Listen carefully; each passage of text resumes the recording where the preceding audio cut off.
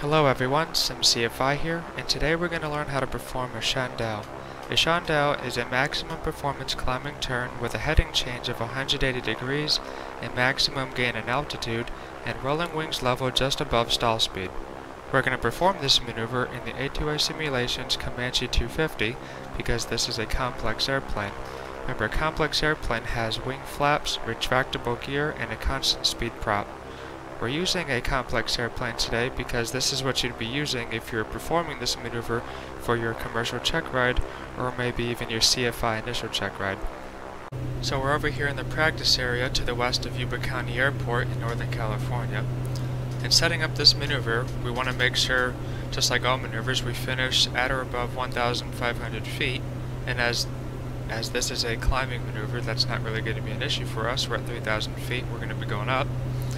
We just make sure we clear the area of traffic.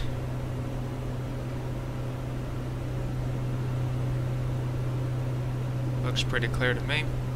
So now we gotta set up the maneuver. There's two halves of the maneuver of the 180 degrees, two segments of 90-degree turns. The first half is going to be constant bank angle and changing pitch, and the second half is going to be constant pitch and changing bank angle. So what's going to happen is we're going to immediately roll into a 30-degree bank, and then throughout the first 90 degrees we'll be constantly changing our pitch until we get to our maximum pitch angle. Once we hit the 90-degree point, we're going to maintain that maximum pitch angle, and we're going to do a slow but consistent rollout all the way to wings level. Once we're wings level, we have to be within 5 knots above stall speed or at stall speed, but not actually stalling, and then we have to maintain our altitude plus or minus 50 feet of whatever we roll out on. And then we enter this maneuver at maneuvering speed or cruising speed, whichever is slower. In the Comanche, the maneuvering speed is definitely slower. You can see the power settings I'm using, about 19 squared, to try to maintain maneuvering speed, which is 129 miles per hour when you have your wingtip tanks installed. So we're going to get turned around here, set up the maneuver, and so you want to have visual points to identify the 90-degree point and your rollout point. And flying in the California Valley is easy for this because we have all these grid lines from the fields down below. Another thing you can add, or maybe use as your sole reference, is find a point off your wingtip and then know when you get maybe have it off your left wingtip for when you're doing a left chandelle, and then it'll be in front of you for your 90, and then it'll be off your right wingtip when you roll out. But otherwise you might want to find a straight road, nice long straight line in the ground, and then that'll help with your 90 as well. And then you can also set your heading bug and or your course line on your HSI as a handy reference, but primarily it needs to be a visual maneuver.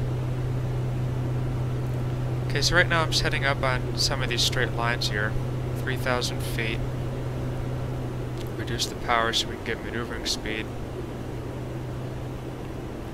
And ultimately it doesn't matter exactly what power settings you're at, you just have to make sure you're setting up the speed, the entry speed properly. So if it is cruise power, then just set your cruise power, but if it's maneuvering speed, then make sure you're getting your maneuvering speed.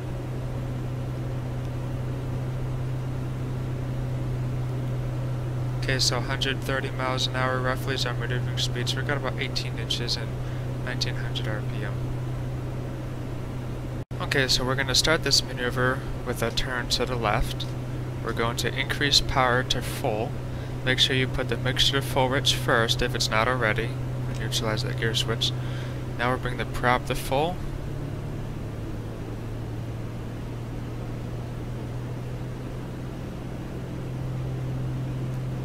And then now we're going to make our turn immediately to 30 degrees and increase full power, and then you got to maintain coordination the entire time. So full power, 30 degrees bank, and we're pitching up.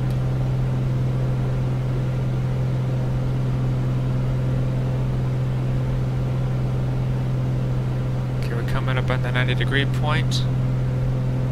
We're at our 90-degree point now, and we have just about now we got maximum pitch. Now we begin a slow rollout. Gotta hold that pitch back up a little bit. Keep the pitch in. Slowly roll out. It will be rolled out when we're parallel to these lines here. Okay, now we maintain our altitude plus or minus 50 feet, so we gotta shove that nose forward. Be careful not to lose it, so we're maintaining the 4,300, and then we reduce power back to where it was. Get that right rudder out. Get back to our maneuvering speed. Get the nose down.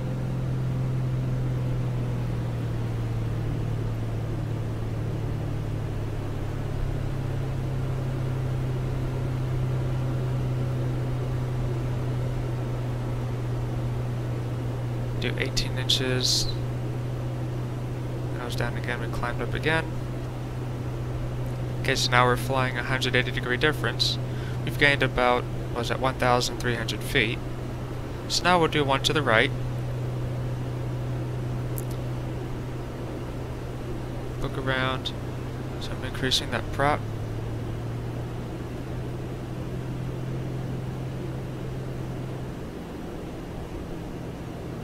Pulling back the throttle just so we can slow down to that maneuvering speed before we start.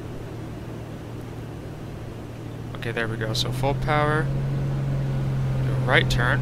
30 degrees bank. We're pitching up. Staying coordinated. Pitching up. To that maximum pitch angle. Just about the 20 degree line for us. There we go. Now we begin a slow rollout. Hold this pitch.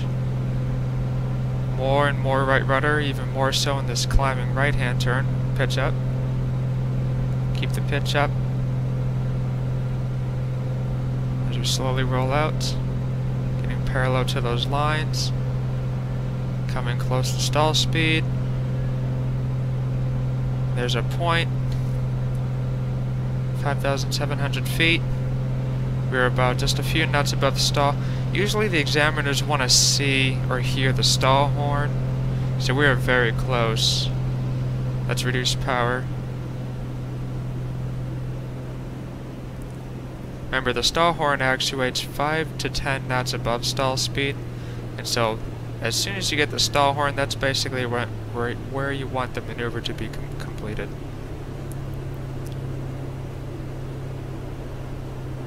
And now we're back to our maneuvering speed, and at this altitude we could lean a little bit too. Okay, so that's Chandelles. Common errors in Chandelles include improper pitch, bank, and power coordination during entry or completion, uncoordinated use of flight controls, improper planning and timing of pitch and bank angle, bank attitude changes, failing to achieve maximum performance, stalling at any point during the maneuver, and excessive deviation from desired heading during completion. So you just got to make sure we roll out 180 degrees later, not 190, not 200 degrees or 170 degrees. And so as a review, the Chandelles at maximum performance 180 degree turn, we establish some visual points so we know when we're at our 90 degree point and when we're supposed to roll out. We make sure that we end the maneuver, we roll wings level just above stall speed, but not actually stalling. And making sure we're on the proper heading when we're done. If you have any questions about this maneuver, leave them in the comments below.